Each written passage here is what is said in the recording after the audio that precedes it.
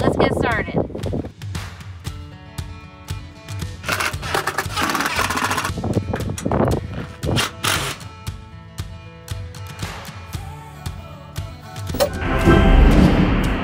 Well, it's time to get this raised bed garden in order. So right here we have the Vegega bed. Now this is a gray metal raised bed. It is 2 foot by 6 foot and it's oval. And we've already put 3 together, but I wanted to share this very last one with you up and close. Let's get started. So as you can see, it's packaged really nicely. It comes into this small box and it's not very heavy. I was able to carry it out here from the shop all by myself. So it's got the flat pieces all in one spot. I'll pull those out here for you and let me take a look. And then it's got the round ends in another spot. And they stack nicely in the box. We've got some hardware and we've got some internal braces. We got some rubber C-channel for the top of the bed just so no one ever cuts their fingers. And a handy dandy Vegega instruction book. Let's get this bed together and then I'll show you everything that we love about these Vegega beds.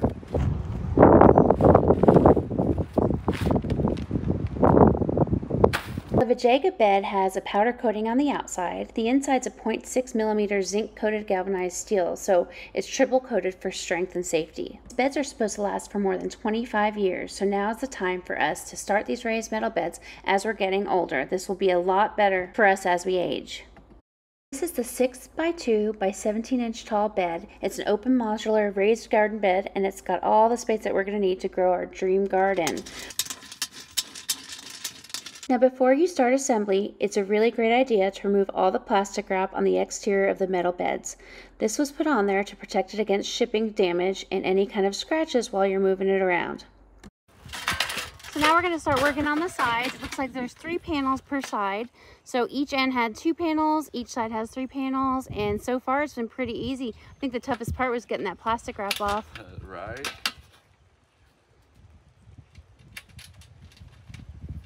Jeremy and I took a team approach. We both did one corner and then we did one side with 3 panels. Came together in the middle and bolted it up so that it was a nice perfect oval bed. Make sure you don't put the nuts and bolts on the second hole down from the side panels. We'll show you why in just a minute. So out of the raised beds that we have put together so far, I do like how these go together. Less screws, but they're really sturdy. The metal's pretty thick. And then when you add this cross member, I like how it really sturdies it up.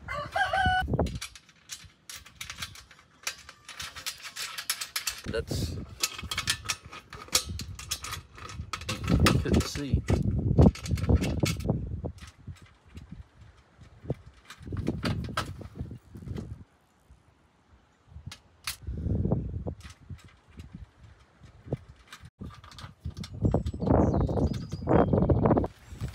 Here's the little stabilization bars, well that's what I call them, to help hold it together so when you add the dirt it don't blow out the sides. They're solid aluminum, I like it. They're threaded on the ends, so you're going to run them screws in there. It's pretty neat.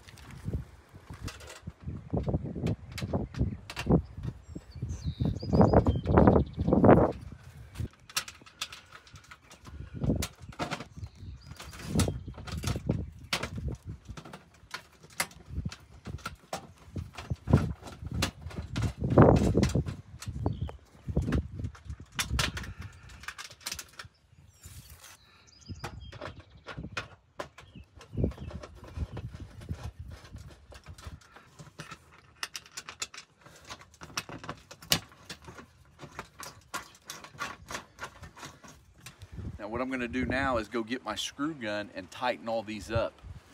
It does come with this nice tool actually with a little socket on the end of it to hold on the inside while you use a Phillips head on the outside. I don't get crazy with it, just snug them all up really good. See how nice it looks all put together? I'm so excited to get this into place.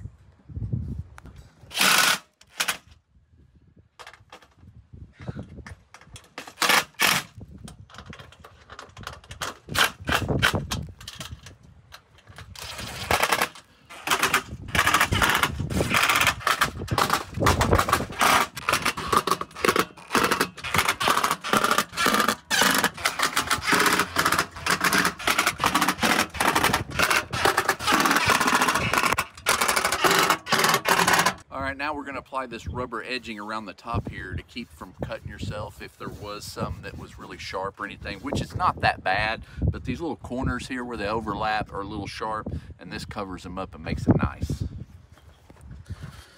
It's real easy. You just poke it on here, just work it all the way around. Sometimes at these seams you have to kind of try to open it up a little bit to get over it. Try one way if not another. Once you get it started, then it'll go. Just work your way around. This rubber edging was really easy for Jeremy to apply. It's just there to make sure that you don't ever scratch your fingers on the seams. All right, thank you, Jeremy, for all your help. Now I want to show you that these are light. I carried that box over here myself, and then look, I can carry this to a spot. Oh, except in the wind. They're light and easy to move around, so all you've got to do is find your perfect spot and start filling. After placing them down, we realized that the ground was not flat and something needed to change before we can use these beds. So we're having an issue with the raised beds at an angle and a big gap because the ground's not level due to the rock. So we're going to try to come in here and add some more dirt underneath this and bring this up a little bit to make them level. So the footage for this area that we leveled will be in a near future video, but for right now, Jeremy's already backfilled it with dirt and we're reapplying the barrier. That's not bad there.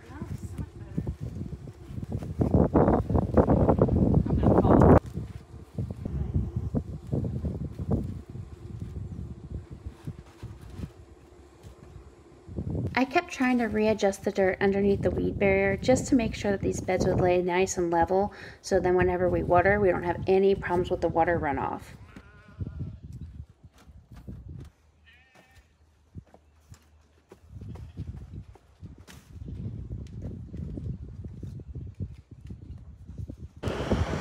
All right, as you see, Jeremy's on his way over. We are going to fill these 2 Vegega beds, and we've got something special to show you that we're going to do with them.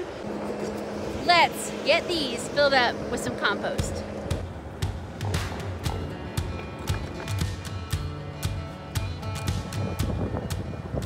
Thank you so much for watching today. If you haven't already, please hit like and subscribe, and make sure that you follow us for all of our garden transformation. Have a great night. Bye-bye.